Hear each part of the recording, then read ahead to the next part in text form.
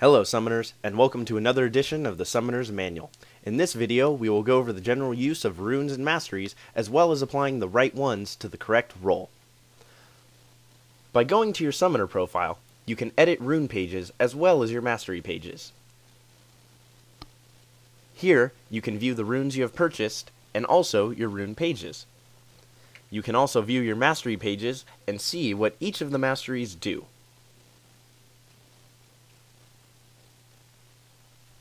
Runes are purchased only in the League of Legends store, with influence points or IP you collect after a game. There are 3 tiers to runes: lesser runes, which you start with, runes, which can be acquired at level 10, and greater runes, which can be acquired at level 20. We suggest you save your IP until you reach level 20, since the greater runes are extremely costly, and the lower tier runes are not as worthwhile.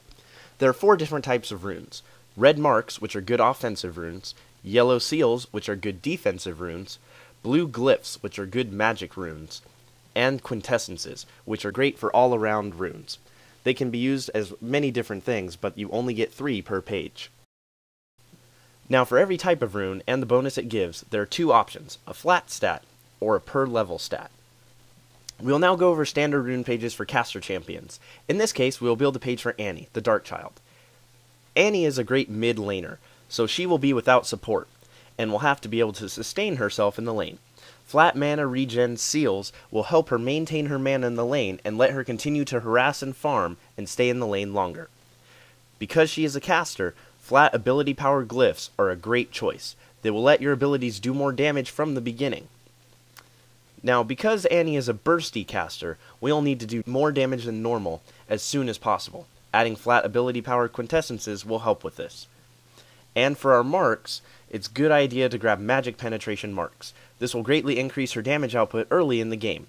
One hit from a disintegrate will let your enemy know not to get too close to you, letting you be able to zone your enemies and farm up your minions. Now that we have covered runes, we will move on to masteries. Masteries are required from level 1, and you will progressively be able to use more as you level up and unlock more mastery points, which you unlock once every level. There are 3 mastery trees: offensive, defensive, and utility. Each tree will benefit the different types of champions. The most common way to use masteries is like this. For attack damage carries, you will generally see these types of masteries: 21 into offense, 0 points into defense, and 9 points into utility.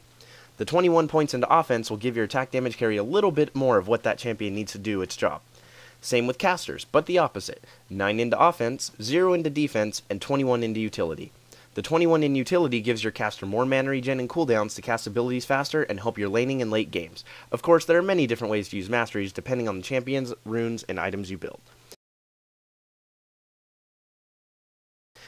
Because there are many different ways to set your runes and masteries up, or if you would like to know more, for the sake of time, feel free to email us at gungholol@hotmail.com with the subject Runes and Masteries, or ask in our thread in League of Legends forum located in the description below.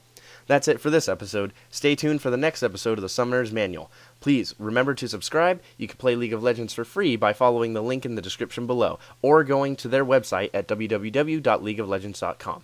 If you have any questions about the game, feel free to email us at gungholol@hotmail.com, or go to our thread in the League of Legends forums in the description below.